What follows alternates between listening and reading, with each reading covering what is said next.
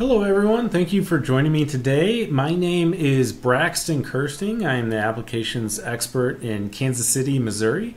Today we're going to be checking out the enhancements made to parts and features in SOLIDWORKS 2023. Here I have my handle grip and I want to represent my model name with a single line font so I can inscribe this on the surface. And previously we needed closed profiles in order to use wrap or cut, and now in 2023 the wrap feature does support single line fonts with the scribe wrap type. So select my surface, we see that preview, we see the single line open contours, and once it's created we can see we can select these edges. They are analytical edges, so we are able to bring them into CAM software and program our machines based off those edges. The next thing I want to add to my model here is a logo at the end of my handle grip. And I have a nice library feature already set up for this. Here's my DTV logo. Let's go and pin that in so it stays put. And when I drag this into my model, what you're going to see is the preview is not centered on the insertion point, so where my cursor is. And if I position my cursor where the preview is in empty space, it's going to try and cut zero geometry, which isn't allowed. And in previous versions, we were not able to accept this. We had to fix it right here and now. In SOLIDWORKS 2023, we don't necessarily have to do that. We can go ahead, throw it in there, get into our typical modeling space, and we can come back and fix it up later. Now here, if we look at the cut extrude within that library feature, we do see that it is warning us about how the sketch does not intersect the model. I cannot cut any material. And so from here, I can actually just edit that sketch. I'm just going to press Control A for select all. And I can also hold Shift to click and drag to move the profiles together so that they don't kind of stretch at that point.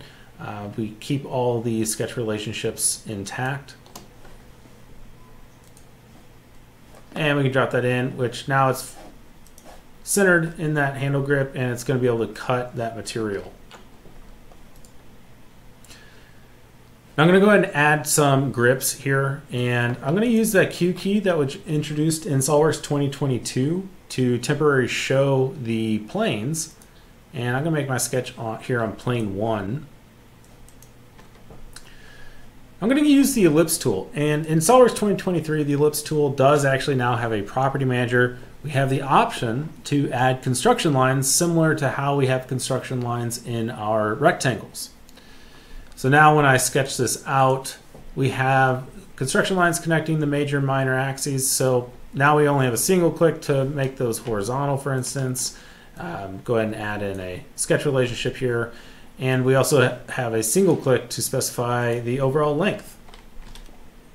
Now I have a couple global variables set up. I'm going to equate those to that so I can iterate through a couple designs fairly quickly. Go ahead and throw in 2 more dimensions here to fully define my sketch. And now we're ready to extrude my profile. Unsnap this so I have more real estate. So we're just going to do a boss extrude. I'm going to go up 3 millimeters, and I'm intentionally going to turn off the merge result so that I can merge these as individual bodies.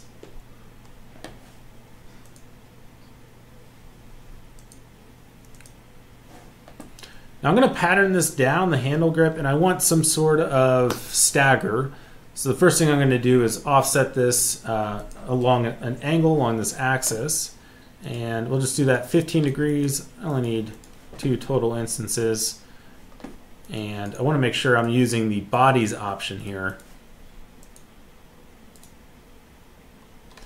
And now I need to move it down just slightly to create that staggered effect. And I'm going to use the move copy bodies command.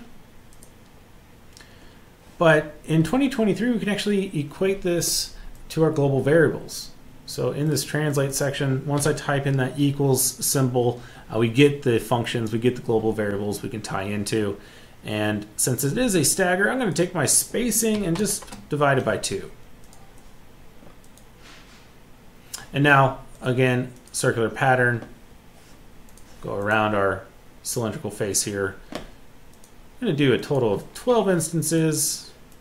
Again, use our body selection to select the 2 bodies for my ellipse. That's looking pretty good. So now I have my first pass. We'll just take another linear pattern and draw this on down the line.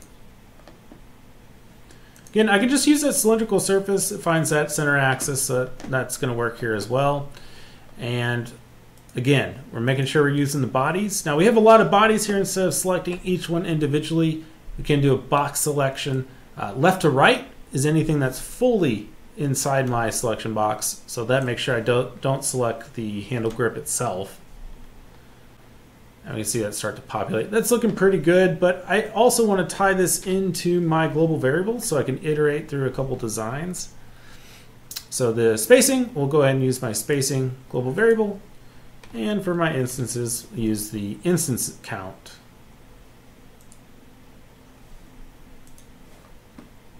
And so by making those equations, we can utilize the equation manager.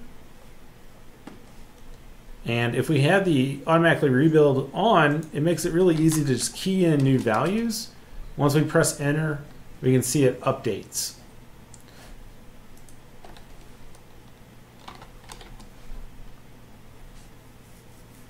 So it's looking pretty good. We can even maybe update the length.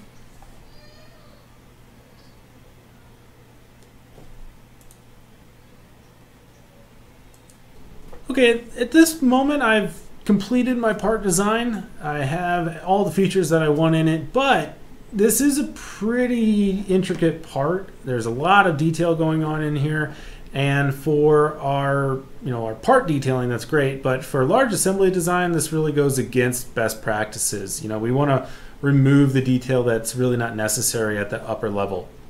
So that's going to include things like the text, certainly the scribe wrap and the library feature, but also these really small bodies. Let's go ahead and clean those up. And if you're not familiar, there is already a tool to help us with this. It's called defeature. You're going to find it in that tools dropdown. So with the defeature, we can find bodies. So I haven't merged these into a single body. So I can actually use the small body percentage, and the display can update to make sure that I've set that at an appropriate level. So that's hidden all those small bodies, so that's a good start. I don't have to select each one or do a large box selection. Now, if there's any particular features we know we want to keep, the revolve, the fillets, those are really the details we know we need. We can select those outright.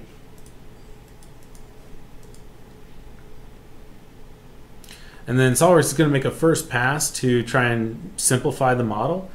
And it's done a pretty good job. It's figured out, the library feature component, let's remove, but we can also incorporate additional items that we know we want to remove. So maybe we also want to clean up this hole at the end. And when we click next again, it's going to pass again and remove the selected features. Now, this is where SOLIDWORKS 2023 differs. This feature has been improved. We can now create a new configuration. This new configuration is actually added as a derived configuration, and we can see it's just a defeatured feature in our feature manager. So we don't even have to dig through a bunch of suppressed features to understand what we're looking at. Looking at the configuration manager, we do see that derived configuration under our default, which is great because anything changing in the default configuration is going to flow down into our derived. So making additional design changes after the fact will still be incorporated, and we have a separate configuration we can reference independently in our assembly rather than having to keep track of maybe a separate part file. So it makes our lifecycle management a bit easier as well. So that concludes my video on enhancements made to parts and features in SOLIDWORKS 2023. Thank you all for joining me.